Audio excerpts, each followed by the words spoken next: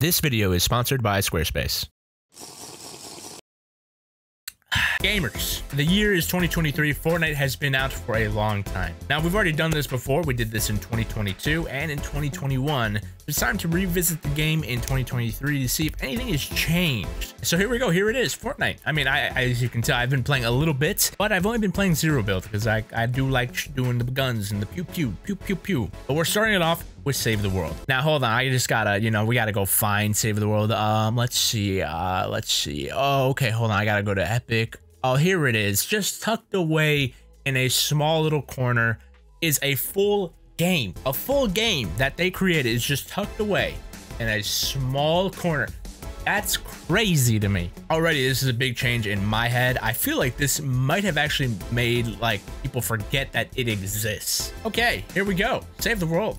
I mean, it looks the same. Just surprise, surprise. I mean, look at Mr. Beast is even like, I don't know what you expected. Armory, locker, llama shop, all that is the same. One thing that I thought was kind of funny was that in December, right before the new year, they released a new pack that includes Save the World, and it comes with the skin. So it's like a VR skin. I think it's kind of cool. They did this last year, as you can see, and it's like the same thing. I would honestly expect them to have a skin next year in December for 2024. So as you can see right beneath me here is that there are actually some quests. Look at this. We have Ventures, No Dancing, the Operation Broken Hearts, War Games, and the Blockbuster thing. Now it says new down here, but don't let that confuse you because it is definitely not new. All of that content is recycled content. War Games released in 2019. Blockbuster has been here since like 2005. It's obviously an exaggeration. Operation Broken Hearts, again, since the beginning of Fortnite. Adventure is not new either. The funniest thing to me is that they still release updates. This is actually February 14th, so 5 days ago, they released status up reports. Hey, we have War Games Week 4, War Games Week 5, new content. It's all just recycled content.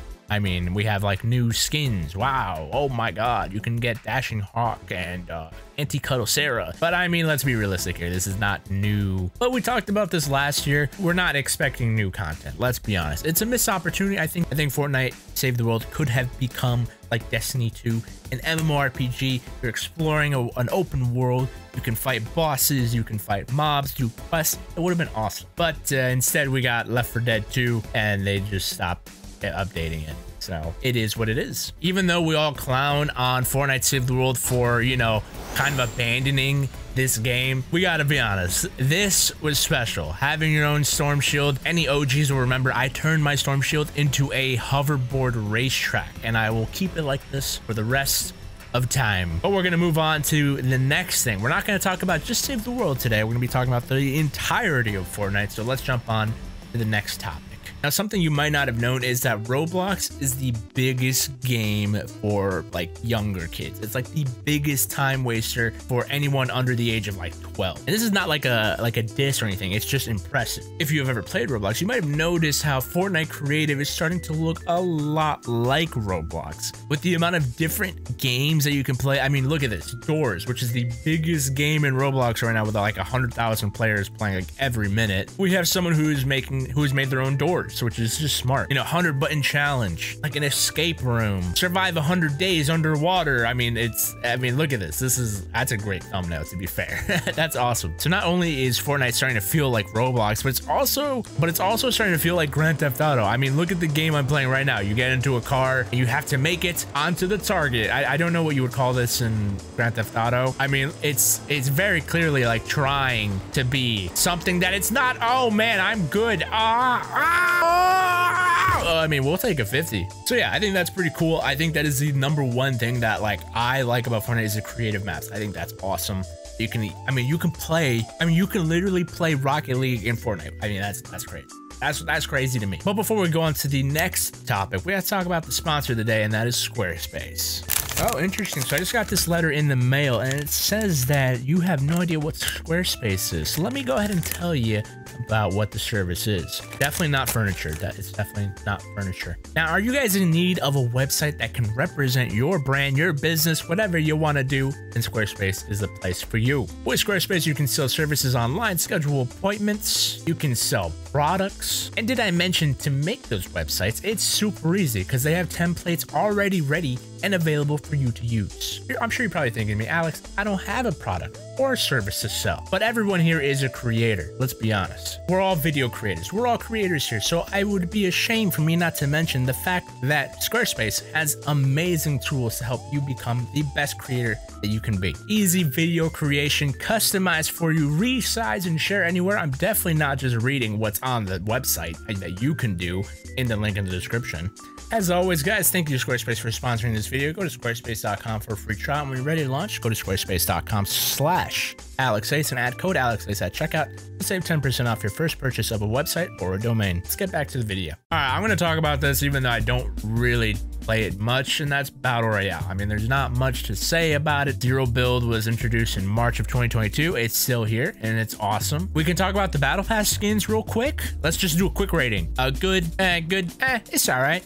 It's all right. Oh, banger. Oh, banger. Oh, that's good. Oh, that's good. That's the biggest piece of dog. That's the biggest piece of dog. It's perfect. It's perfect. Perfect. Hey, that's pretty good. Yeah, that's pretty much it. I mean, I don't really need to talk about Fortnite. I mean, I don't really need to talk about normal Fortnite. It's just the same. It's just Fortnite. You shoot the guns. You go pew pew pew. I can technically talk about like the meta of the guns and stuff, but the fact that they've added in like the hammer and like the movement and like the new kind of funny guns, I think that's good. It reminds me of old Fortnite.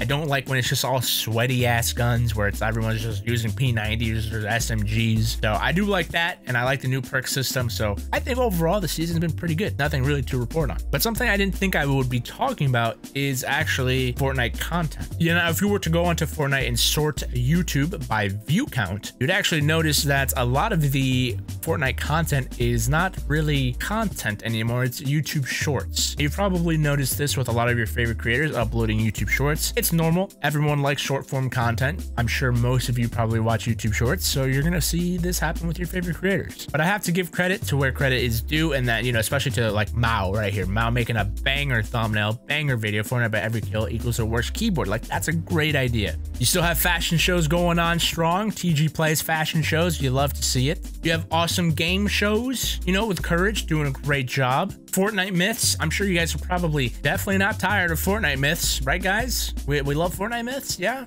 And of course, you know, the random loot challenge, that's gonna be here forever. I'm actually curious to hear what you guys think about the current state of Fortnite content, whether you like it or not, whether you care about it or not. For me, it's kind of hard to form an opinion because a lot of the creators are my friends. They're my personal friends, so I can't be like, oh yeah, they're all bangers, as I'm biased. But guys, that's it. That's Fortnite in 2023, and I'm sure it's only going to get better from here on out when Fortnite eventually releases their creative Fortnite 2.0 or whatever it's called. I don't remember what it's called. Fortnite will become the new Roblox. So I hope you guys have been enjoying Fortnite because it's here to stay. But a quick shout out to the sponsor. Thank you, Squarespace, for sponsoring as always. Thank you guys for watching this video. If you guys want me to make some more Fortnite videos, let me know in the comments down below. But I'll see you guys later. Thank you for watching, and goodbye.